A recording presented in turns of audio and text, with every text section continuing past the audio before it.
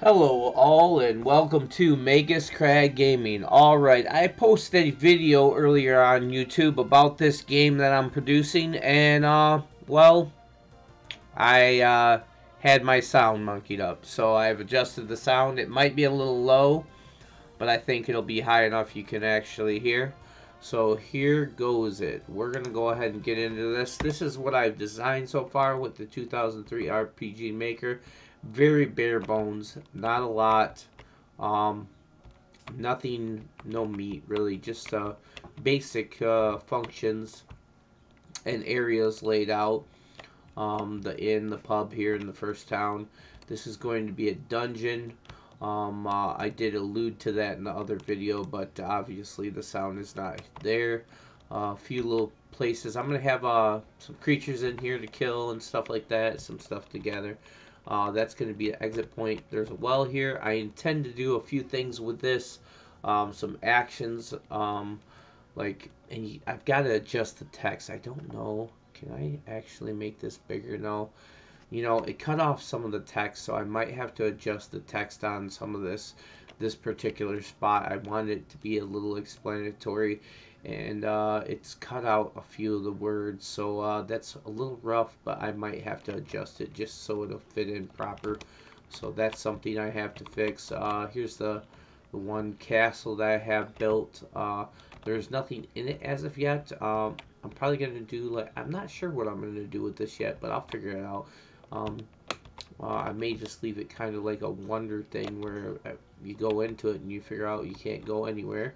And then you come here and this happens. You flash and then boom, you're here, which is in the castle, which leads to this throne room.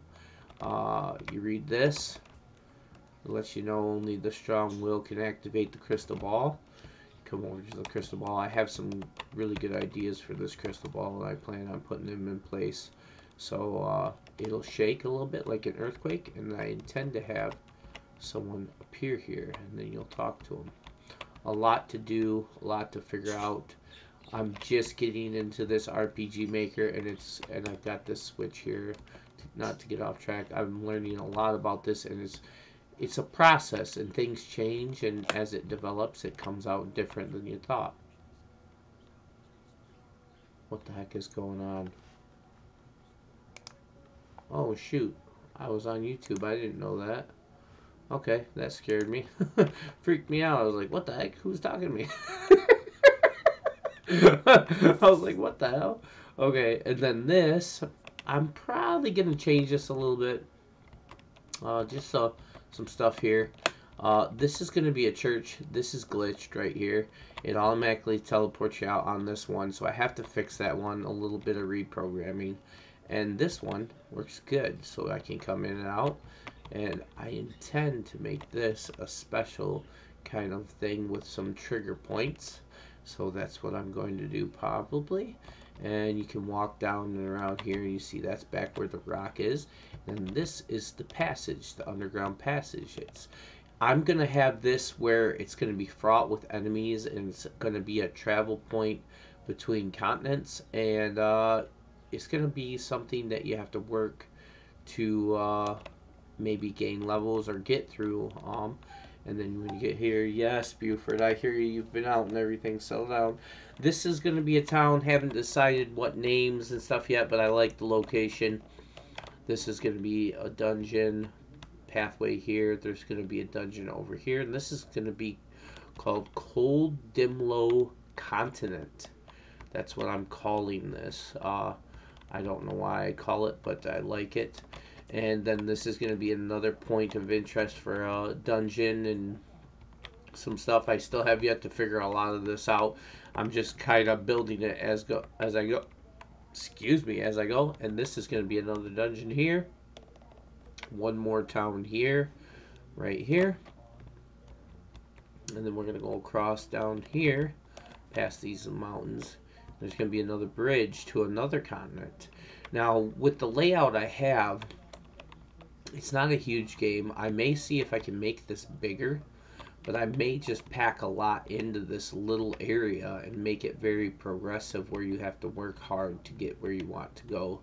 And this this continent has another bridge up here which connects to the other continent, cold Dimlo continent, and this is going to be an island, and I'm going to actually have some kind of action at this island where you get an item.